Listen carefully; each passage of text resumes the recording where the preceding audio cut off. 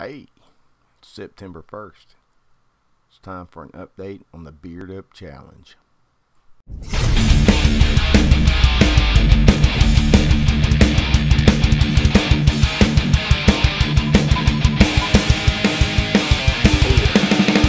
Don't forget to subscribe. Good morning, everybody. It is September 1st, 2020. I am here to do my first Beard Up Challenge update. It's been 1 month since I've shaved my face off clean, and this is what we got going on here. Yeah, you can see I'm not the best beard grower in the world, but I'm gonna give it a heck. Part of the reason mine looks so patchy is because I got so much gray in it. It's hard to tell what's gray and what's not hair.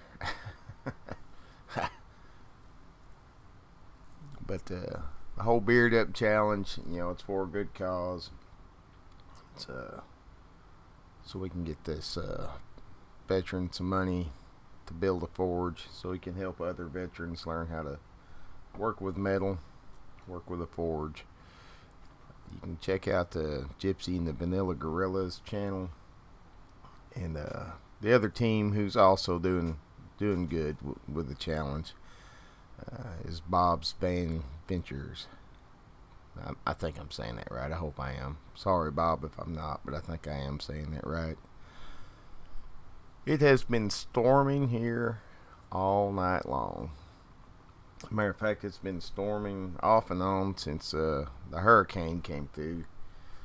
But I think this is the kind of season change storm system. So our days of 90s and 100s are, I think, are gone for the year. So I hope we may get a couple more hot spells, but I think for the most part this is the season change. My secret to beard growth is a Diet Mountain Dew. Just kidding. I don't know. Maybe I'll have a big epic beard in 6 months. We'll see. I've never had one like more than 2 or 3 inches. So it'll be new for me. I think I may keep it. I may keep it once I grow it. I don't know. We'll see what I look like. My problem is like when it starts getting itchy, or if it starts getting in my mouth, it's gone. But I think I may keep the goatee part at least.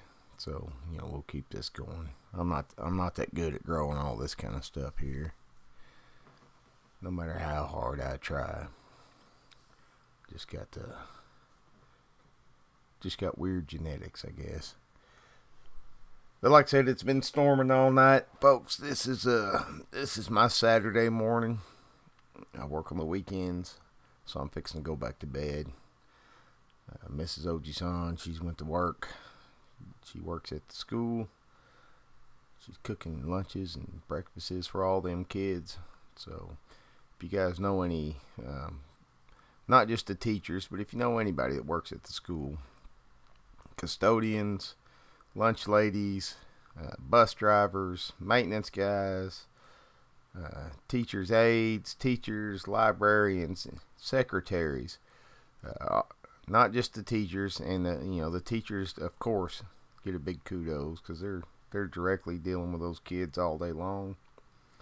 Principals, superintendents, all those folks that are keeping this thing rolling so that the kids can continue their education, especially during a time like this. If you know any of those folks, you need to give them a shout out, because they are literally, risking a lot to make sure these kids can go back to school and make it as safe as possible. So kudos to all you school workers, and especially my lovely wife, Marcedale, who is cooking lunch for the kids right now. Y'all take care. I will see you around in the next video. I have been rambling on long enough. I will see you guys out there on some live streams tonight. Hopefully some of my mystery boxes and some more swords, and I've got another surprise coming too. Hopefully some of that stuff comes in this week. I got some due today, and I'll make some more of those kind of videos. And of course, I will start posting more of my artwork and some music this week. But I hope you guys are all safe. You take care. I just wanted to update you on the beard and just kind of ramble on for a minute. You guys just stay safe out there. And we'll see you around. Take care.